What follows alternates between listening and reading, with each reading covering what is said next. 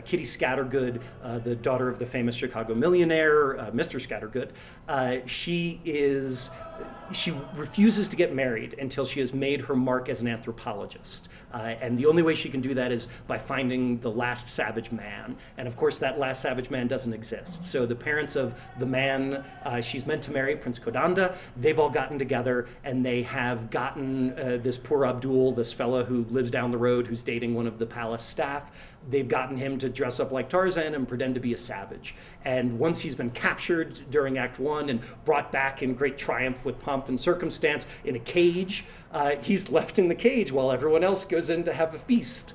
And while he's in this cage, he sings about what he's given up for the love of Sardula. And he's sung, he really introduces one of the most important themes of the piece, which is, what am I giving up for love? Money isn't important to me. What I love is nature. I love my streams and fields and I've given all that up for what? For a few pennies. Menotti was so influenced by film and television and Hollywood, he references it. And because the piece was set in its own time, it was set in the time it was written, in the 60s, I think I have been looking a lot at the films of the time to get a sense of them, and I think this one Rock Hudson Doris Day film, Lover Come Back, is kind of my go-to piece. When I talk to the singers about tone and feel, I tell them to go look at that, and I tell them to then go and rent a movie called Down with Love, which is a more recent movie, which is kind of a modern gloss, an homage to those movies. He's also, along the way, able to poke fun at civilization and society in a way that is occasionally pretty pungent. In this party scene, when Abdul is introduced to civilization, he has his coming out party in a way, and Kitty is going to show him off and show that she's taught him how to use a knife and a fork and how to read a newspaper and how to use a television remote control and all of these things, so he's going to be her great triumph for, her Eliza Doolittle. So she's going to reveal him to the world.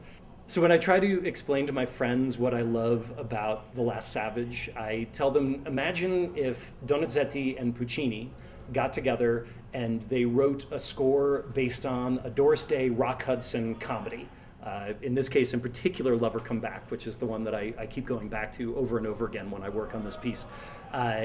And first they look at me a little puzzled, and then they start laughing out loud, and then they say, where can I buy a ticket? And that's really the closest that I can come to describing the tone of it, the overall vibe. The opera was premiered in the same year as Lover Come Back. A lot of the themes about, the role of women and the role of marriage and what does it mean to be in love and what does it mean to be married and can you actually be in love and be married at the same time and what does all that mean? All of those same fascinations that the pop culture had in the early 60s. Those are the fascinations of this piece. Those are the things that Puccini that Menotti is playing with and satirizing and having fun with. One of the things I love about the piece is that it's incredibly well crafted. Musically it's well crafted. He was a real man of the theater. He knew what he was doing. So there are gags. As I was describing the plot to someone, I started talking about one of the plot points, and then I realized, no, it's tangential. You don't need to know it to really understand the piece, but it's something that's set up very early on, and then as the opera progresses, it sort of gets called back to in very minor ways, and then it ends up being this huge major reveal and plot point late in the opera that really changes the entire outcome. And to be able to craft that, to be able to weave that in that way, I think is brilliant. And I think that his musical writing style, again, it's that that Donizetti meets Puccini thing, where you have wonderful, tuneful melodies, but then you also have this incredibly light, funny, almost Offenbach quality comedy, where my favorite line in the entire opera is Kitty Scattergood, who's the female lead, who's an anthropologist, when she's found the last savage, when she's finally fulfilled her great professional goal, which is to find the last savage man alive. When she's finally done that, she sings "No Anthropologist is Greater Than I" with all these wonderful trills, Olympia-style trills and runs and everything, and it's just so wonderfully silly. It's so delightfully wacky that when you balance that out with the emotion and the feeling, and there's a wonderful ensemble in Act 3 where everyone just stops and says, look how fortune can surprise you.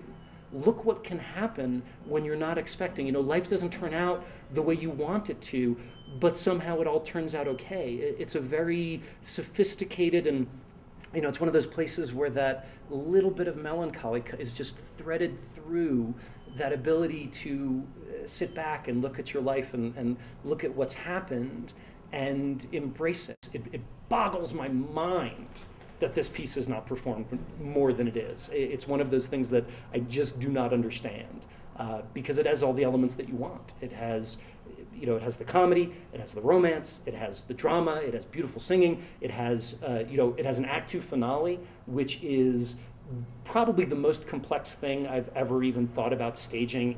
There is something about being here, and I don't know if it's the sort of the beauty of the surroundings. I don't know if it's the fact that you feel like you're in this kind of magical place. Maybe it's the lack of oxygen going to my brain. Maybe it's some combination of all those things. But it feels like a place that exists only to create great art.